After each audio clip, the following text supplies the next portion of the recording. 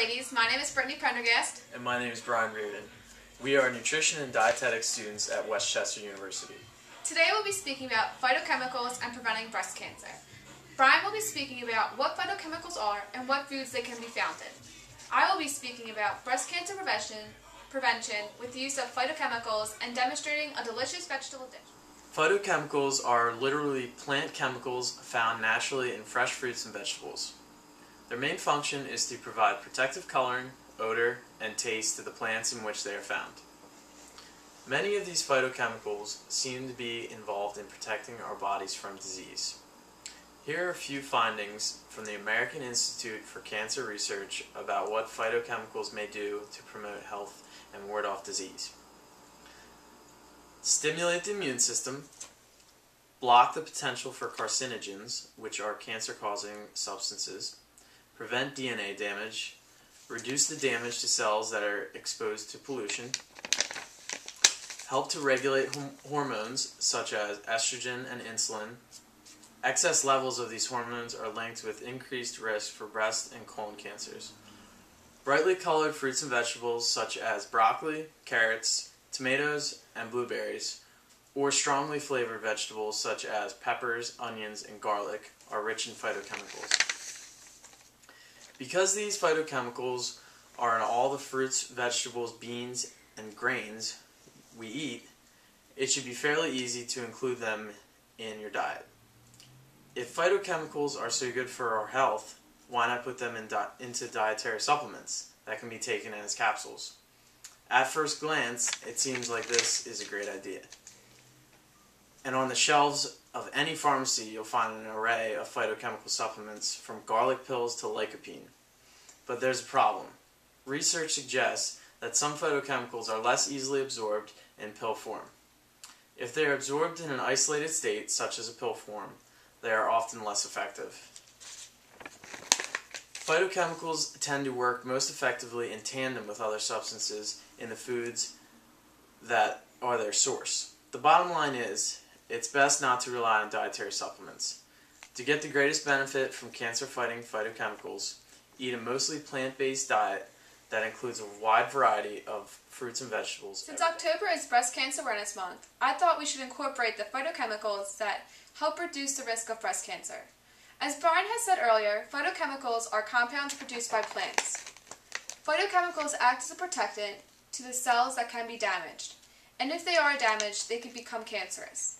In fact, eating plenty of plant foods rich in phytochemicals, including vegetables, fruits, beans, whole grains, nuts, and seeds, may help prevent at least 1 in every 5 cases of cancer, as well as other serious ailments such as heart disease.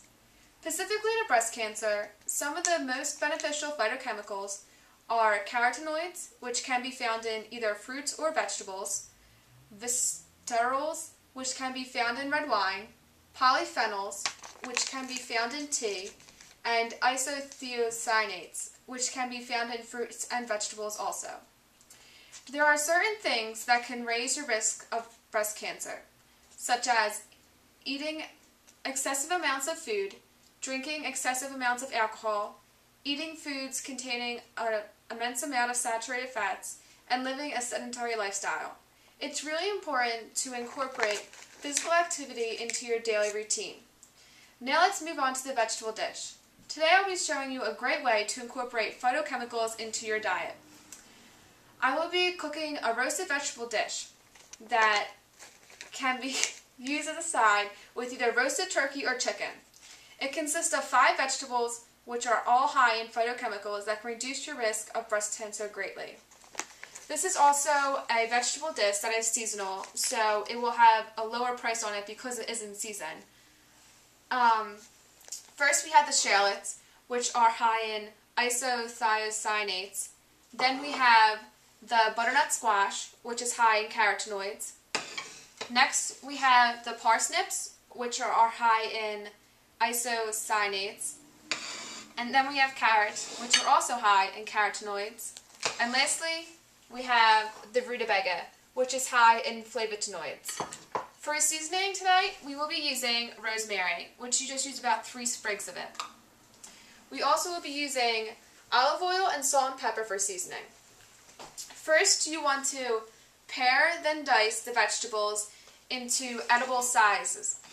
Then, for the shallots, you can either use a whole shallot or you can cut it in half depending if they're larger shallots or not. You want to take all 5 ingredients and put them into a roasting pan that you can place into the oven. You want your oven preheated to 350 degrees. You can put your shallots, your butternut squash, parsnips, carrots,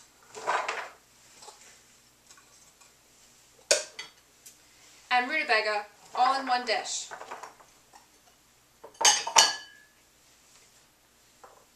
You then want to mix them together so they are equally blended throughout. Now that we have mixed the vegetables evenly throughout, we should add 1/4 cup of olive oil. The glass measuring cups are better for measuring liquids, so you should use one of them. After pouring in the olive oil, you want to spread them throughout the vegetables and make sure it's coated evenly. The olive oil gives a nice taste to vegetables, especially when you're roasting them. When roasting in an oven, the olive oil will help it give it a little bit of a crisper and golden brown color.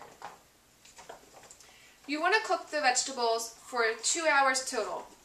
For the first hour and a half, you want to cover it with aluminum foil, and for the last half hour, you want to uncover it and replace it back into the oven. Before you put the aluminum foil on, you should add your rosemary.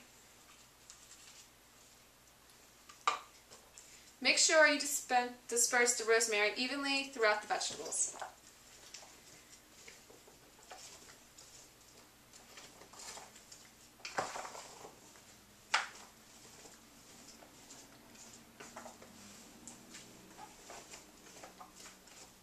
After mixing in the rosemary nicely, you can now replace the aluminum foil on top.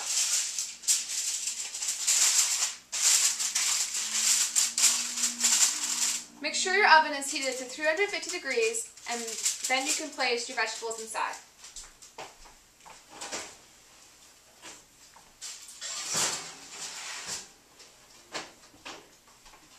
Usually you eat these vegetables with a roasted turkey, and the turkey usually takes about 2 hours to cook anyway, so if you would like, you could put the vegetables in at the same time as the turkey. This way they come out together nice and hot. I have a feeling an hour and a half is almost up. Oh, that's time to check the vegetables.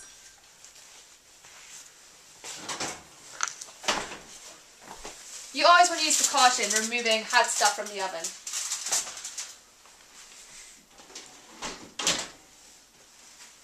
Remember to remove the aluminum foil the last half hour.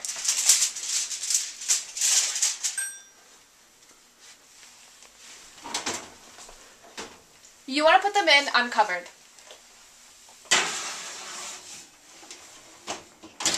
Now that it has been uncovered and it's cooking for the last half hour, we're going to take a look and see if it's ready to be eaten. Oh wow, this looks great. Smell that. That smells delicious. And there are your roasted vegetables.